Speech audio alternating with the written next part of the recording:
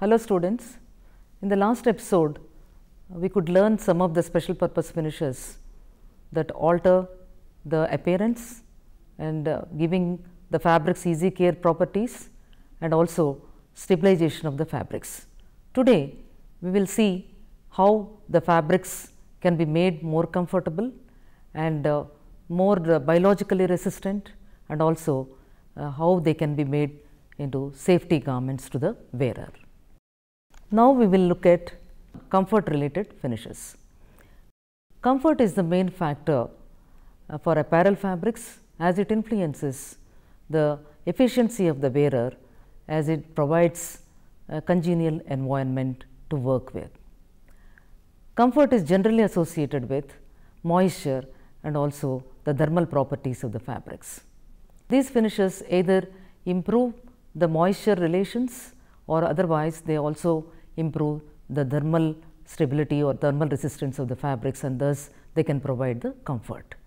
And the finishes that improve the moisture repellency or water repellent finishes and also waterproof finishes, and also for synthetic fibers and all we need finishes which should become hydrophilic. That means that they should be able to provide more comfort by absorbing more water. And the finishes that alter the thermal related properties or napping and brushing, which were already dealt in the last episodes. Coming to the moisture related finishes, fabrics interact with water in different ways. The water may be absorbed or adsorbed or transported or repelled. The moisture related properties are based on the polymer and also its arrangement and its orientation. Natural fibers are generally more absorbent, and because their polymer structure is such that absorption of the water, but if you take synthetic fibers, they are generally manufactured with different levels of moisture content in them and based on the end use. Coming to the water repellent finishes. Water repellent finishes are those that are given to fabrics to alter the surface properties in order to repel water. So, a water repellent fabric resists wetting, but if the water comes with certain force, it will penetrate the fabric. So, water repellency is dependent on the surface tension and permeability, which can be achieved by finishing or by having very closer fabric construction. Water beads up on the fabric that has been finished with water repellent material. The finish also prevents the spreading of penetrating the water into the fabric, and because it increases the interfacial tension between the fabric surface and water. Fabric must be closely constructed in order to be a better or effective water repellent. Water repellents are hydrophobic materials or chemicals that form hydrophobic films on the surface of the fibers. They do not fill the interstices, but the air permeability of the fabric is not altered, and therefore the fabrics are sometimes referred as breathable fabrics. It does not alter even the handle of the fabrics. And the 5 main types of water repellent chemicals differ in their cost, their longevity under washing and dry cleaning, and range of fibers and fabrics on which they can be applied successfully, and simultaneous enhancement of oil repellency. So, depending upon all these factors, the different types of chemicals that are available in the market today can be applied on materials. The first one is the wax emulsion water repellents. These are the least expensive hydrophobic chemicals, but they give excellent water repellency, particularly in close structured cellulosic fabrics. They are not durable either, but under washing or a dry cleaning. So, after several cleanings, it must be treated again or replenished in order to provide the water repellency. Solvent soluble wax emulsions are also used by the dry cleaners to restore the finish they are available in spray form, so that they can spray on the fabric and then make it water repellent. And the second group of chemicals are pyridinium based water repellents. They are long chain fatty amides and wax resin mixtures. They are durable under washing and dry cleaning in hydrocarbon solvents. And the third group of chemicals, that are silicon water repellents. They can be applied to a widest range of fabrics, especially suited to filament fabrics. They are also excellent on wool and wool blended fabrics. A high degree of water repellency is achieved and is durable under washing and dry cleaning. These repellents are also applied on cellulosic fabrics, providing a degree of water repellency equivalent to that of wax emulsions can be provided. The silicone treatment is more expensive when compared to other chemicals. Organic chromium water repellents are the other group. They are excellent for synthetic fabrics and give good results on wool also. They have good longevity under dry cleaning and moderate longevity under washing. And another group of chemicals is fluorocarbon or fluorochemicals. They are the water repellents that are being used on many fabrics today. They are unique in that they confer some oil repellency also along with the water repellency. Let us learn about waterproof finishes. Waterproof finishes are those that coat or seal the fabrics so that water cannot pass through the fabrics. They become impermeable even to the air, and thus it becomes very uncomfortable to the wearer.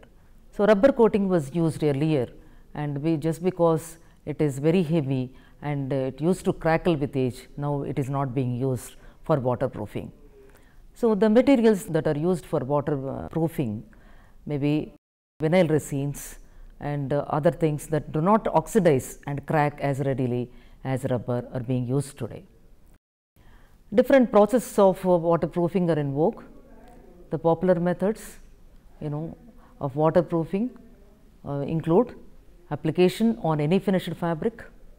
The finished fabrics become impervious to water, wind, moths, mildew, and resistant to acids, grease, sunlight, perspiration and stains. The polyvinyl resins or polyacrylic resins provide tough stretchable plastic coating on the fabric.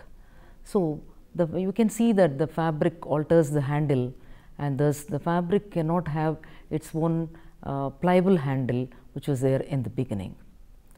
And the differences between actually water repellent and waterproofing fabrics are, in case of waterproofing, generally the fabric is having low count, whereas in a water repellent fabric it contains high count. So, it is a closely woven, and in case of waterproofing it is loosely woven because it is anyhow being coated with some chemical. And in waterproof fabric, water cannot penetrate, and at the same time air also cannot be permitted through the fabric.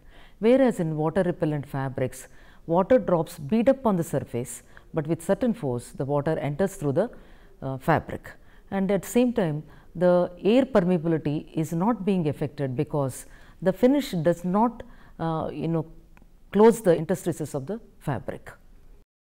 And then the handle of the waterproof fabrics are altered, whereas the handle of the water repellent fabrics are not altered because it is just an ultra film that is coming on the fabric. It does not alter the handle at all. The waterproofing is cheaper to produce, and whereas the water repellency is little costlier, but it depends upon again the durability or the permanence of the finish. And generally waterproofing is almost permanent, and whereas this one water repellent finishes can be temporary, can be semi durable or durable depending upon the end use and the cost of finishing. Let us look at hydrophilic finishes. And hydrophobic fibers such as nylon and polyester are finished by using this kind of finishes. The finished fabrics exhibit enhanced wicking of water over their surfaces through their thickness and also through the surface. So, both the sides, the horizontal and vertical wickability is improved by this process. When placed in water, these fabrics become more wetter and than unfinished fabrics. So, hydrophilic finished fabrics are often used in exercise garments as they provide better comfort by transporting away the sweat that is being produced from the body of the wearer. Polyester may be made hydrophilic by surface modification using sodium hydroxide solution. This is treated with a higher concentration of sodium hydroxide, so that the surface of the fiber gets degradation, and thus it becomes the part of the polymer will being removed from the surface. Then this particular fabric, when it is washed, and it provides surface wherein the molecular groups which are helpful in absorbing the moisture will be exposed, thus the fabric becomes more hydrophilic. And by this finish, the polyester fabrics have improved handle and drape, and they are less likely to pill and may have improved soil release properties, reduced static buildup, and also have reduced tendency to cling when wet. Natural fibers generally have very good hydrophilicity, so that they can absorb the water and all. But what happens is, sometimes when some chemical treatments are given, the fabrics become less absorbent. So, mercerization is the only process that can help in improving the absorbency of especially cotton fabrics. Other fabrics, like wool and silk and other fabrics, do not require any treatments because they are already hydrophilic in nature. Now, we will look at biological control finishes. Fabrics exposed to surrounding environment are prone to damage by insects, moths, mold and mildew, and also microbial attacks besides UV rays. Generally, insect and moth repellent finishes are required for wool and woolen fabrics and wool blended fabrics. The finishes may repel or kill the moth, or make the fiber or the fabric unpalatable to the insects. Permethrin is usually applied for fabrics that are meant for making tents and canvas for outdoor applications. Certain chemical compounds are capable of controlling the milieu. They are aqueous phenyl, mercuric acetate, some organometallic compounds such as tin and copper, etc. Then coming to antimicrobial finishes, these have become very important today because there are lot of diseases are seen around, and also infections are seen and after the injuries and all. And so, these finishes are mainly given to control the spread of the disease and reduce the danger of infection following the injury, and also to help to inhibit the development of unpleasant odors from perspiration and other soil that is present in the cloth, and then reduce the damage to fabrics from mildew producing fungi and also rot producing bacteria. Producing fabrics with excellent antimicrobial qualities are known to ancient Egyptians. It is, as it is evident from the fabric that is being wrapped around the mummies several thousand years ago. And some of the organic extracts taken from the plants are also known antimicrobial agents. So, antimicrobial finishes and fabrics put to various end users have started in 1900s. Antimicrobial agents can act in two ways. One is by contact, that means that the antimicrobial agent inhibits microbes only on the fiber surface by contact, and another method is by diffusion, that is the antimicrobial agent is slowly released from the surface of the fibers, and thus they provide protection against these bacteria and other things. The antimicrobial agents can be applied to the textile surfaces by exhaust or pad dry cure methods, or by coating or by spray and foam techniques. The substances could also be applied by directly adding it into fibers dope in case of synthetics and man-made fibers, wherein it forms a part of the fiber polymer system. A number of chemicals have been employed to impart antimicrobial activity to textile materials. These chemicals include inorganic salts, organometallics, indophores, also phenols and thiophenols, antibiotics, heterocyclics with the anionic groups, nitro compounds, urea, formaldehyde derivatives and amines. Many of these chemicals, however, are toxic and may be little carcinogenic, and so they are cannot be used on the fabrics, and so their use on the fabrics are limited. The fabrics that are being used on for apparels and all, these chemicals cannot be employed. Some of the most recent developments in antimicrobial treatments of textiles are use of various active agents such as silver, quaternary ammonium salts, polyhexamethylene biguanide and triclosan, chitosan dyes and peroxy acids. So, the durability of the finished washing is the main concern in most of the commercially antimicrobial finished fabrics, and also due to the advancement in nanotechnology, you can find that most of these chemicals are made in nano form and applied, and thus they give an ultra thin layer on the fabric, and which can improve the efficiency of these antimicrobial finishes on the materials. Not only the chemicals, but also the herbal nano finishes are seen today, and which are more effective and which are also durable to washing and dry cleaning. Let us look at safety related finishes. The functional finishes that produce safety environment are grouped under safety related finishes. Under that, the first one that comes is the flame retardant finishes. Fibers used for textiles vary in their flammability, and natural fibers such as cellulosics, or they burn rapidly, and when they are ignited, and they continue to burn even after removal, and also they leave the afterglow.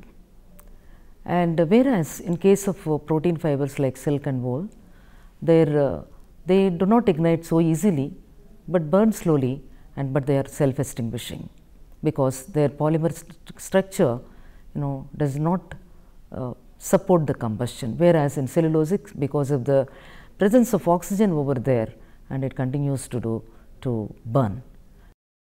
This afterglow in case of cotton and cellulosic fibers is sometimes dangerous, as it may reignite the fibers if placed in a mass. Synthetic fibers melt rather than burn when ignited, as the fibers are thermoplastic in nature.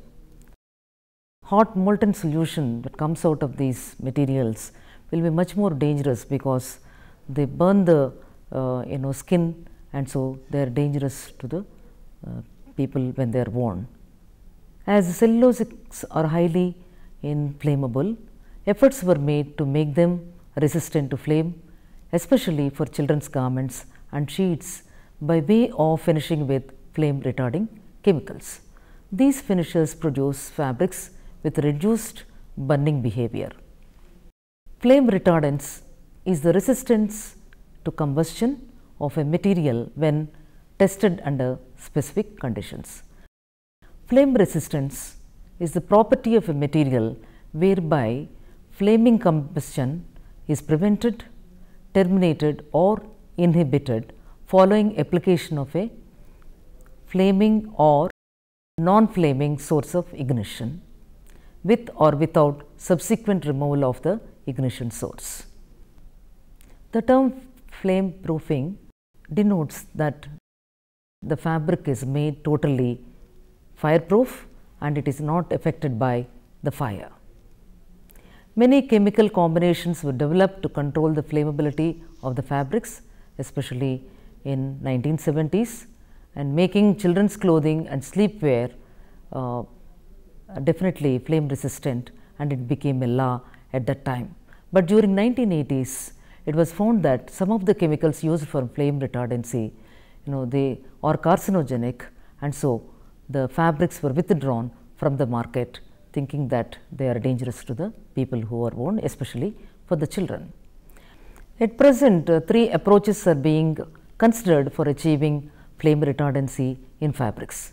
One approach is that using the fibers which are having inherent flame retardancy, and such as asbestos, which is a natural fiber, and manufactured fibers like glass, and we have aramids, monoacrylics, vignon, and all these fibers are having flame retardant, and so they can be used as such for making of fabrics which are used near the fires and such related end uses. And then second approach is using fiber modifications. That means that the fibers are modified in order to provide the fire retardancy, and such as rayons, modified nylons, and modified polyesters. Rayon, regenerated cellulosic fiber burns very quickly, and thus it is very dangerous when it is used for the children's garments and all. So, compulsorily this fabric needs to be given this kind of finish, so that there will be a lot of safety when worn by the children. Otherwise, the fabric is a very good fabric and very supple fabric, and it has a very good handle. A third approach is that giving a finish to the fabric, maybe it is a cellulosic fabric, or it is a rayon, or a cotton fabric, or wool or silk, or any other fabrics. Basically, wool and silk are having fire retardancy, but other fabrics generally are given this kind of finishes. Several chemical compounds used for flame retardancy are in vogue today, and they are, that is THPC, it is popularly known as, that is tetrakis hydroxymethyl phosphonium chloride, and also tetrakis hydroxymethyl phosphonium hydroxide, and vinyl phosphate esters, etc. These are the chemicals that are being used in order to provide flame retardancy in fabrics. The fabrics are impregnated with these chemicals and sometimes cured if it is required, and some of these chemicals may alter the fabric handle, especially by making them little stiffer and harsh. And sometimes the finish chemical may also break down during the washing and dry cleaning, and so it should be selected based on the fabric and based on the end use, whether it is being washed regularly or dry cleaned regularly, or it is not washed and dry cleaned that often. Another safety related finishes are anti-static finishes. Generally, when fabrics are rubbed against themselves or against some other surface, they produce the electricity. In case of hydrophilic fibers such as natural fibers, they are capable of dissipating the electricity that is produced into the environment because they are polar. And in case of hydrophobic surfaces or hydrophobic fibers such as nylons, polyesters and all, they cannot dissipate the electricity that is being produced, and so it becomes static on the surface of the fabrics.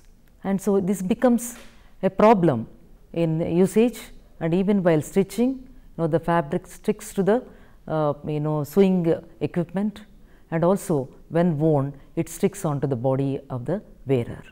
And so this static electricity should be removed. And also there is a danger with this electricity, because when these fabrics are worn in rooms where oxygen is in use, like such as operation theatres and all, sparks that are being produced through this static electricity may cause fire accidents. And so it is dangerous to use these fabrics in places where oxygen is in use, and that is why even the nurses' uniforms, even the socks and all are going to be in cotton, but if they are to be used, they should be in case of polyesters and nylons, if they have to be used, they should be given this kind of anti-static finish. Anti-static finishes may be given in two ways. One is by finishing with the chemicals such as quaternary ammonium salts or other hygroscopic compounds, adding these chemicals in the dope solution when these fibers are being manufactured. And another advanced methods are coming up today, that is the fabrics are given a film with hydrophilic material, an ultra film that is made up or developed on the fabric using nanotechnology can really produce fabrics with capability of dissipating the electricity into the environment, and thus we can make these fabrics more anti-static. Thus we have seen all special purpose finishes that will provide not only the comfort, but also having biological control as well as that provide safety to the wearer. So, all these special purpose finishes are actually given to those fabrics which are going to be used for that particular purpose, and especially for the functional garments. So, ordinary fabrics may have some of these qualities, but these should be enhanced in the fabrics that are going to be used for the functional garments.